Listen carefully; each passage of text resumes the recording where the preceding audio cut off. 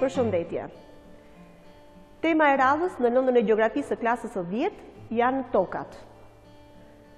Edhe për të realizuar këtë orë mësimore, do përdorim librin e digjitalizuar që gjendet tek platforma e librave digjital të shtëpisë botuese Albas. Në fillim, do gjejmë temën se ku ndodhet tema mësimore tek libri digjital. Klikojmë tek përmbajtja, tek opsion, tek ndarësi i fletëve dhe do shikojmë që me njëherë do na shfaqet tema e mësimit që është Dherat ose tokat. Çfarë synojmë të arrijmë gjatë kësaj ore mësimore? Për të treguar se çfarë do synojmë të arrijmë gjatë kësaj ore mësimore, do shkruajmë rezultatet e të nxënit, që kanë të bëjnë me çfarë janë tokat, dhe për këtë ne përdorim tabelën për të shkruar. Pra, çfarë janë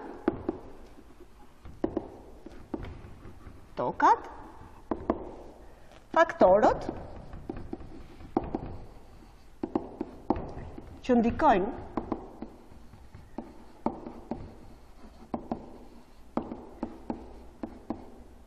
tek formimi i tyre,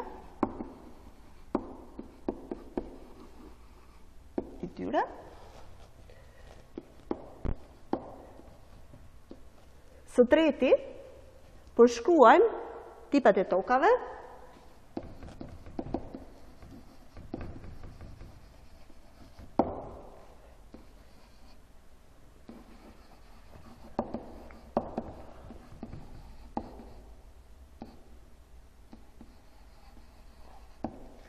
dhe në fund fare përhapja gjeografike e tokave.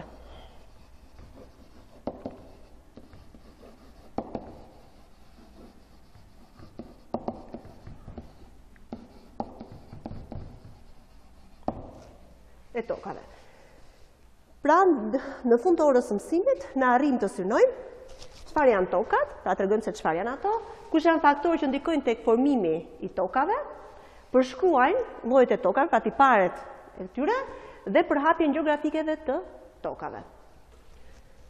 Vazhdojmë, e heqim tabelën, për të parë për fjalët kyçe. Kush janë fjalët kyçe që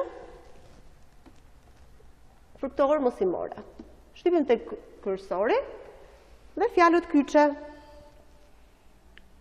Tipet e dherave, të tokave, potzole, të hirta, laterite, e kafenta, të zeza, janë fjalët kyçe që do përdorim për të realizuar këtë orë mësimore. Në fillim, kujtojmë bashk që në procesin e tetërsimit, një rol të rëndësishëm luante klima, e cila sillte formimin e tokave. Pra, si rezultat i tetërsimit, ndodhte formimi i tokave. Pra, tetërsimi kishte rëndësi sepse luante rol në formimin e tokave.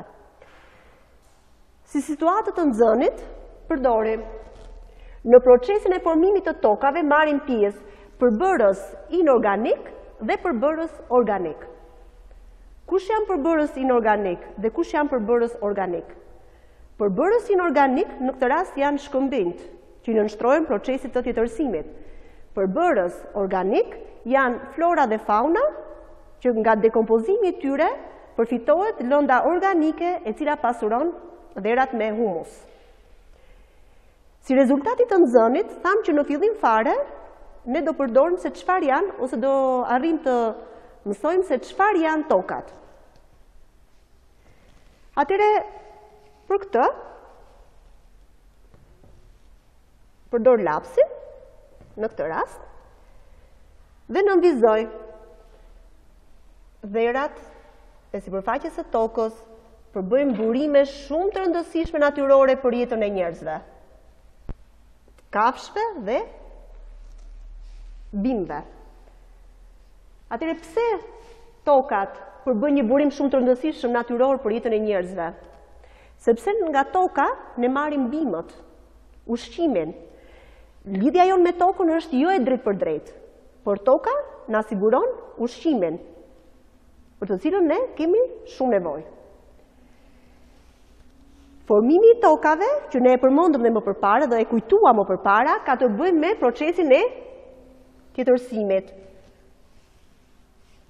që ndodh tek shkëmbim që ndërtojnë tokën. Vazhdojmë këtë që unë shënova edhe mund ta fshi.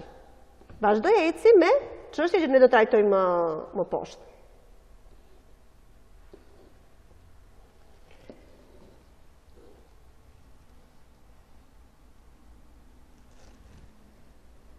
Një rezultat tjetër i të nxënët ishin faktorët që ndikojnë tek formimi i tokave. Faktorët që ndikojnë tek formimi i tokave kanë të bëjnë me klimën, pra një faktor kryesor është klima, i cili ndikon tek formimi i tokave, është relievi, është bota bimore dhe shtazore, është ndërtimi gjeologjik, gjithashtu dhe veprimtaria e njeriut. Po të marrim klimën, klima ndikon me elementet e saj tek formimi i tokave. Klima nxit proceset fiziko-kimike dhe biologjike, pra nxit intensitetin e tyre që marrin pjesë në formimin e tokave. Po t'i referohemi ndërtimi gjeologjik. Ndërtimi gjeologjik ka të bëjë me shkëmbim të mënd të origjinës që i nështrojnë procesit të tjetërsimit, që nga kjo përcaktohet dhe përbërja mineralogjike e tokave. Kemi relievin. Relievi ndikon me shpërndarjen e bimësisë, po gjithashtu ndikon me pjersinë dhe ekspozimin e shpateve ndaj rrezatimit diellor, që si rezultati këtyre ndryshojnë edhe shumë elementë që kanë të bëjnë me temperaturën, me lagështirën, që nxisin procesin e formimit të tokave.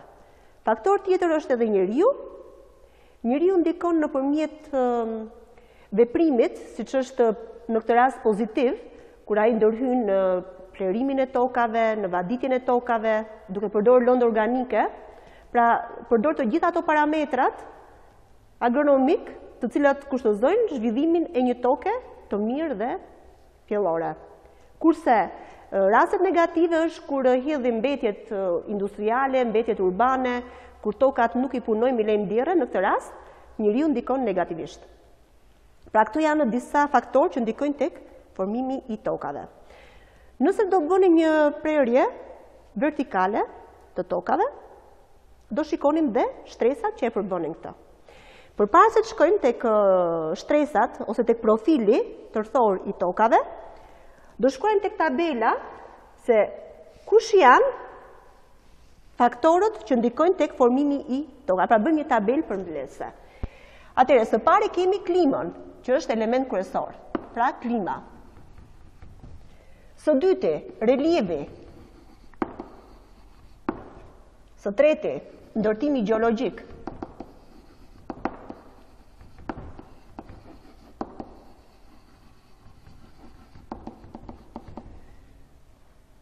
Së katërti, bota bimore dhe shtazore.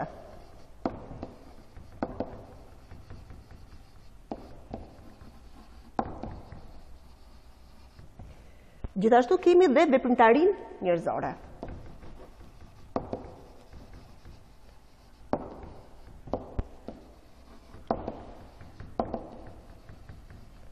Pra këto janë faktorë që ndikojnë tek procesi i formimit të tokave. Vazhdojmë me profilin. Me profilin e tokave, pra po të bëjmë një prerje tërthore të tokave, klikojmë tek kursori, zvëglojmë sipërfaqen dhe shkojmë tek horizontet në një profil të tokave. Po të shikojmë horizontin, horizontet gjenetike që i quajmë ndryshe, atëre kemi sipërfaqe që është L. Në këtë rast, këtu kemi të bëjmë me gjethet që sapo kanë rënë, nga gjethet e rëna të pemëve, të cilat lënë ende gjurmë në procesin e formimit dhe përbërjes së tokave. Pra janë të pa formuara akoma. Kemi shtresën tjetër, që është horizonti O, në këtë rast, që është ajo që përmban lëndët organike, të cilat janë të formuara si rezultat i proceseve të fizike, kimike, biologjike që ndodhen në këtë shtresë. Pra, horizonti i depozitimit të mbetjeve organike, që ka kripra në shtresat e tyre. Vazhdojmë tek shtresa tjetër.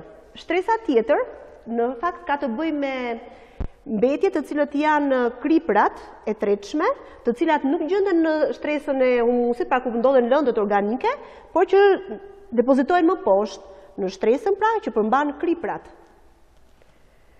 Kurse, kur shkojmë tek shtresa tjetër, që është shtresa që ndodhet më pranë shkëmbive mëm të origjinës që janë nështruar procesit të tjetërsimit, të cilat kanë përmasa më të mëdhaja të copëzave të tyre, dhe shkojmë në fund fare që është shkëmbi mëm që i nështrojnë procesit të tjetërsimit.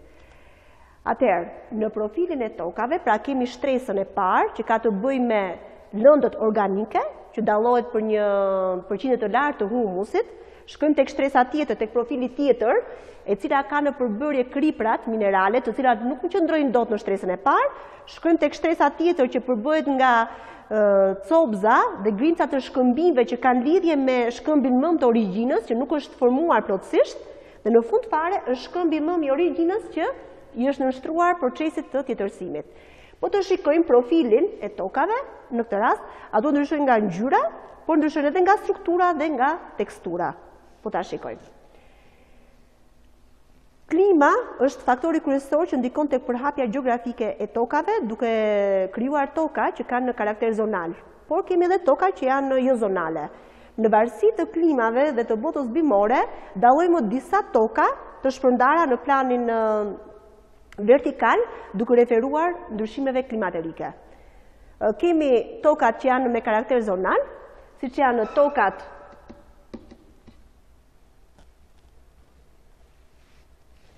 kemi tokat që janë tokat laterite, kemi tokat që janë tokat e murme të kuqërremta, vazhdojmë me tokat që janë tokat e hirta, me tokat e hirta të kafejnta dhe të kafejnta, me tokat podzole, me tokat çernoziome dhe tokat e tundrës. Pra këto janë disa lloje tokash që janë të shpërndara në varësi të bimësisë dhe të kushteve klimaterike.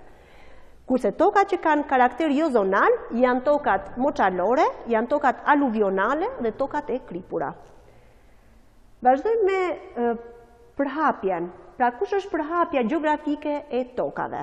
Për të konkretizuar këtë, në librin digjital, kam shtuar një mjet ndihmës, i cili ka të bëjë me, që është harta, në këtë rast, e cila do t'rregojmë se si janë të përhapura tokat, pra ku ndodhen këto lloje tokash dhe çfarë veçorish kanë ato në përbërjen e tyre. Vazhdojmë me tokën e parë, me tokat e para. Atëre, kemi tokat që janë tokat laterite. Tokat laterite rriten ose zhvillohen në kushtet e klimës ekuatoriale. Ato ndodhen përgjatë pellgut të Amazonës, në Amerikën e Jugut, ndodhen në pellgun e Kongos dhe në Indonezi. Tokat e pyjeve ekuatoriale, pra që rriten në kushtet e klimës së lagësht, me lagështirë të madhe dhe ku bien rreshtje të shumta të shiut dhe në një klim të ngrohtë, janë toka që janë shumë të ekspozuara ndaj erozionit dhe në përgjithësi këto janë toka të varfra. Në prani të ujit këtu zhvillohen reaksionet e oksidimit të elementeve.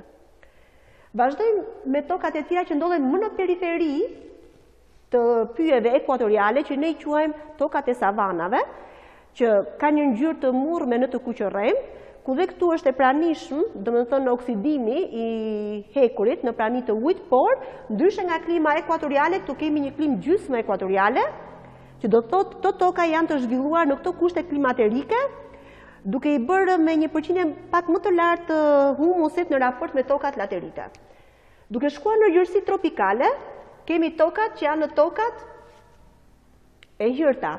Tokat e hirta të cilat zhvillohen në kushtet e klimës tropikale të thatë, që përfshin një disë jetësore të shkretëtirave, siç janë në shkretëtirën e Saharas, Arabisë Saudite, në shkretëtirën e Namibisë dhe të Kalaharit, në Australi që është shkretëtira Victoria, Gibson, e Madhe Ranore, dhe në Amerikën e Jugut që është shkretëtira e Atakamës. Përveç këtyre tokave kemi edhe tokat që janë tokat çernoziomet ose tokat e murme. Tokat çernoziome ose tokat e murme rriten në kushtet e klimës mesatare, por në klimë kontinentale, që dallohet për një verë të nxehtë dhe të thatë dhe dimër të ftohtë. Në këto kushte klimaterike rritet dhe mjedisi jetësor i prerive. Ajo shtrihet në pjesën perëndimore të Siberisë, në pjesën e Europës lindore, shtrihet në pjesën e prerive në Amerikën qendrore dhe në rajonin e pampave në Amerikën latine. Pra në mjediset jetësore të prerive që merr emërtime të ndryshme, sipas këtyre kontinenteve që unë përmenda, rriten tokat çernoziome ose tokat e zeza. Këto toka janë tokat më të mira që dallohen për një përqindje të lartë të humusit dhe janë kualiteti më i mirë i tokave bujësore sot në botë. Kemi përveç këtyre tokave, në kushtet e klimës kontinentale, por që është e lagësht, që këtu shtrihen si mjedisi jetësore tajgat, në pjesën veriore të Azisë, të Europës, të Amerikës së Veriut, atëre këtu kemi tokat që janë tokat podzole.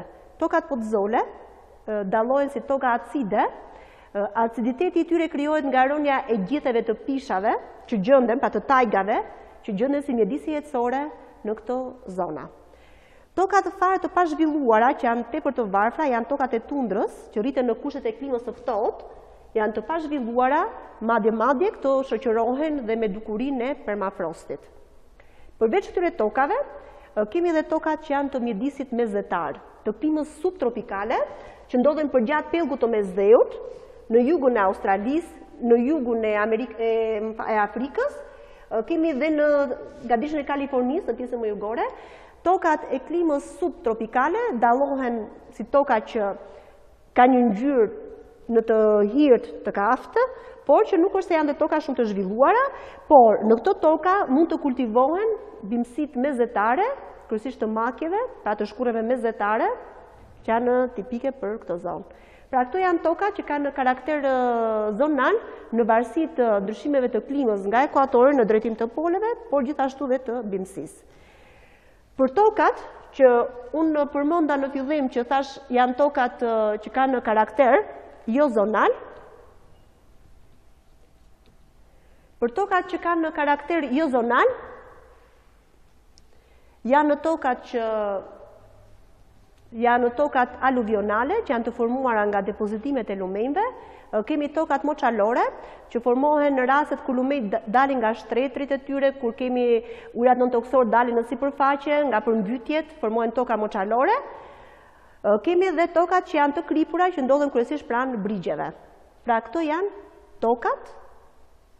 Pra ne deri tani mësuam për këtë orë mësimore se çfarë janë tokat, kush janë faktorët që ndikojnë tek formimi i tokave, kush janë llojet e tokave dhe si janë të shpërndarë ato në rrezullin toksor. Ju faleminderit.